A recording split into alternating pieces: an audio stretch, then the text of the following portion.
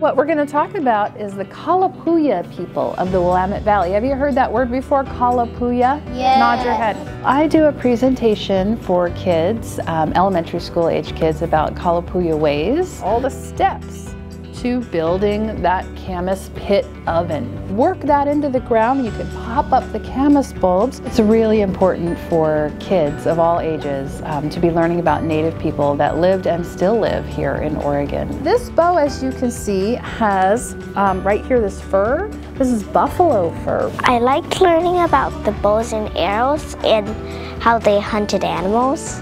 I learned about camas and that all the Kalapuyans ate it the most. It's important for them to start learning about these traditional ways while they're young, and then they build on that as they get older. They're learning about other different types of cultures and how their culture might be similar or might be different from others. We've got some obsidian points and tools. These ones across the top were found here in Oregon in different places. At this young age, I think it's amazing because they end up having so much empathy for other people, so much curiosity to learn more about others.